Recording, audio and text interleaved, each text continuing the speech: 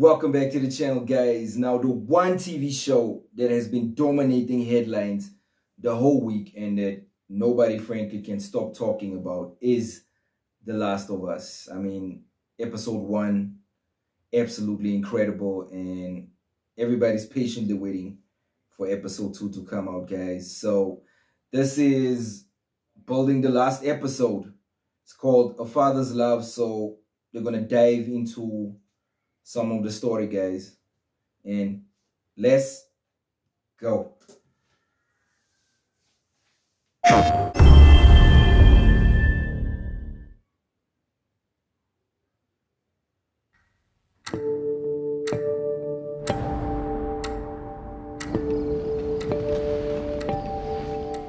A lot of the conversation that Craig Mazin and I had, we would talk through a sequence like that and talk through all the beats. What do we get out of those beats? Why are they important? Well, let's just get that wholesale into the show. I think Neil and I were both excited by the idea that we could actually add a little bit more context to Joel and Sarah's relationship. This is your chance. You keep her alive. So with the show, we could say, okay, what's important in the sequence was like, well, we want to show the bonds of the family. Are there more ways of showing that we couldn't in the game? Because we could take more time, like, let's show them waking up, let's show them having breakfast, Sarah going to school, Sarah going to get her dad's watch fixed. We shared a lot of the concept art from the original game and the remake with them, and they used a lot of it very faithfully to make the fans that were playing the game feel like they were being true to the material. If you don't think there's hope for the world, why bother going on? So the beginning of the game was one of the last things we got finalized when we were making Last of Us. For a long time, the plan was to play Joel, not to play as Sarah. And it was like you as Joel would hear a commotion over at your neighbor's house, you would walk over there, you would see they're infected, then you'd head back and grab your daughter and then run. And it felt like I've seen this. And the aha moment when we're having a brainstorm in like one of the design pods was, what if you played as Sarah? Hey. Scoot.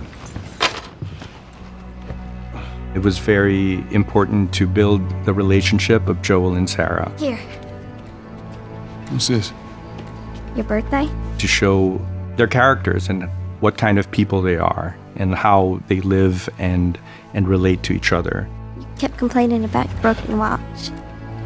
You like it? And then when things change, when things go bad. Dad? Daddy? And the fact that you're seeing it through like a very innocent child made everything creepier, scarier. You in here? Quiet sounds mixed with very, like the TV was loud. There seems to be some commotion. We went to the window, the explosion shook the room. Oh, God.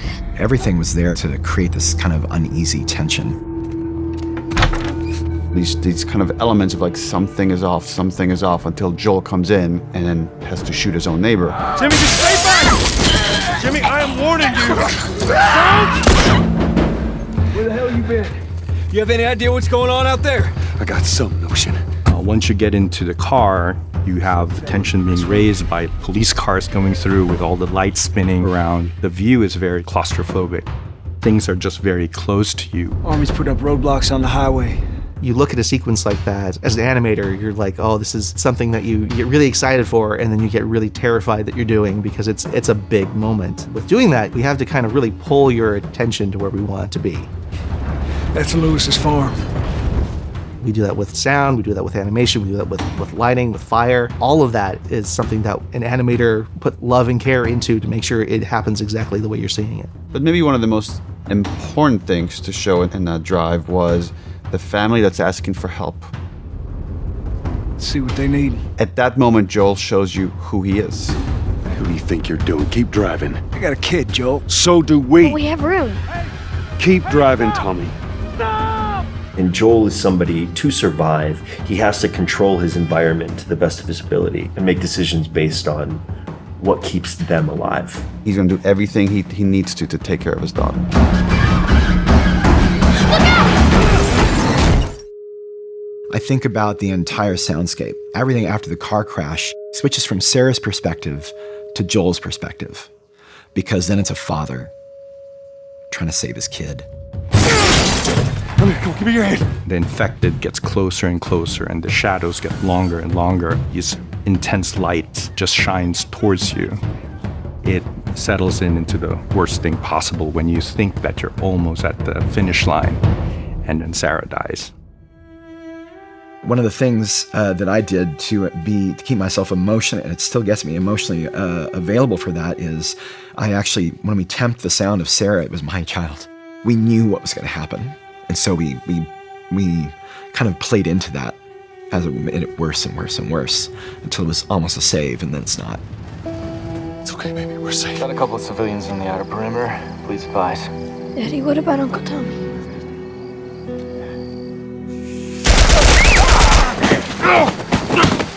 The choices we made were authentic, right?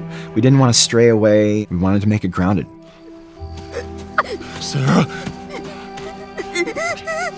Move your hands, baby. I know, baby, I know. It's very powerful to have such a specific beginning to mark and shape the identity of the character thereafter for the rest of the game and for the rest of the show. The simplicity of Sarah's death was actually really hard to get to, and we worked at it so hard, and Hannah Hayes, who played Sarah, did such a fantastic job. She was so believable as like a child dying. I remember that we had a few crew members that walked off set. They felt it was too much to watch that happen multiple times. We have great actors. Pedro and Nico just do this heartbreaking job. I love the game version and I love this version. They live equally in my heart. Sarah. Baby. Don't do this to me, baby. Don't do this to me. Always accessible, always readable, always raw. And I think to try and be honest to that as much as possible was a huge push. Please, please, please don't do this.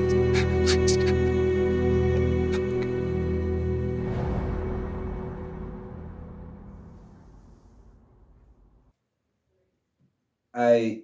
I absolutely share the same sentiment with the guys there, guys, that introduction is as powerful as anything in any form of media that you can find, and the fact that it only resided in a video game and now it has moved over to television, and the fact that this is my thing that makes this so critical in working is the fact that they allowed Naughty Dog to come in and be a part of this.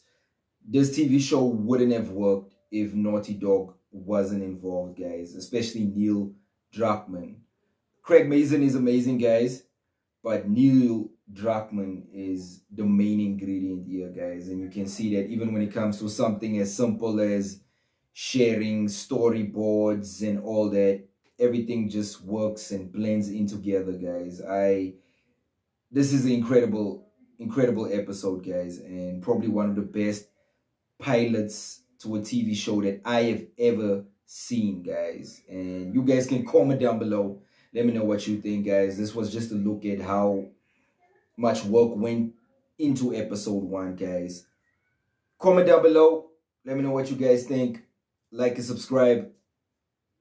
I'll catch you on the next one.